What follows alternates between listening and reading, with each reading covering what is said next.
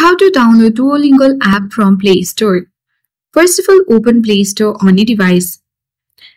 If you're on this game section, tap on the search icon at bottom right corner and ensure to log into your account. Tap search bar at top of the screen, type in Duolingo.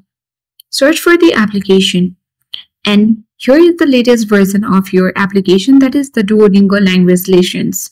Tap on install button and wait for a while until the installation has been completed.